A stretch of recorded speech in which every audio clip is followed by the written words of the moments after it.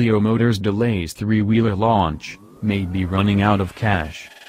The company confirmed in a Facebook post earlier this week that it is targeting consumer production to start in 2018. Elio, which originally planned to have its trikes on the road way back in 2015, is planning to produce its trikes out of a Louisiana plant that was formerly operated by General Motors. It first unveiled its engineering vehicle at the Los Angeles Auto Show in November. That prototype, which resurfaced in Detroit this month, featured upgraded interior and safety systems, and suggested that the startup had the ability to produce a roadworthy vehicle that has attracted more than 60,000 reservations.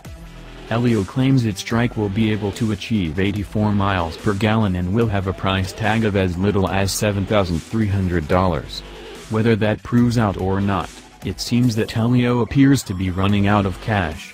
As of September 30th, the company had $101,317 in cash, down from $6.87 million at the beginning of last year.